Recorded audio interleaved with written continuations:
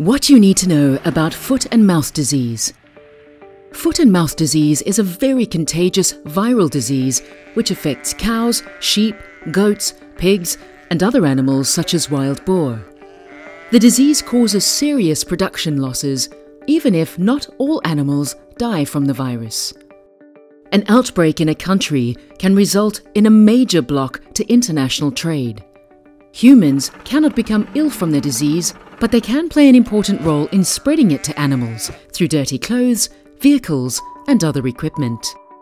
The signs of FMD are variable and depend on the animals. In cattle, the disease can be severe, and you may notice depression, high fever, not eating or difficulty eating, decrease in milk production, increased salivation, blisters followed by lesions on the muzzle, inside the mouth, on the feet and teats. Occasionally, it can cause sudden death in young calves. In pigs, the disease can be severe and you may notice an inability to stand, with some animals in a sitting position, lesions on the feet, sudden death in piglets. In sheep and goats, the disease is not that evident and you may notice small blisters just above the feet.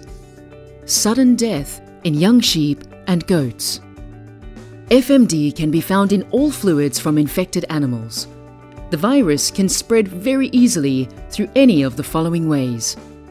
The most common is through direct contact between an infected animal and a healthy one. Contaminated materials such as hay, feed, water, milk, urine, and others. Dirty clothing, footwear, or equipment. Contaminated pens, buildings, or contaminated animal transport vehicles. Meat or other products which come from diseased animals, if fed to animals when raw or improperly cooked. And in certain weather conditions, it can spread through the wind from a nearby farm.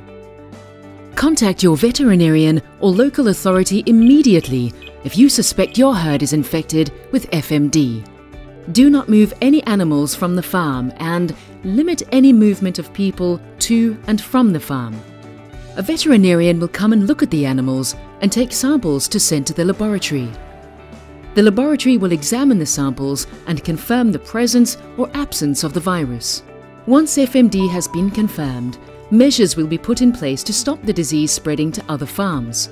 Farmers whose farms or animals have been in contact with the farm where the disease is present will also be contacted by the local authority or veterinarian.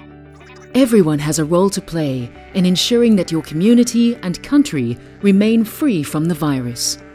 By staying alert and reporting suspected cases of FMD, you can make a difference. Thank you for your attention.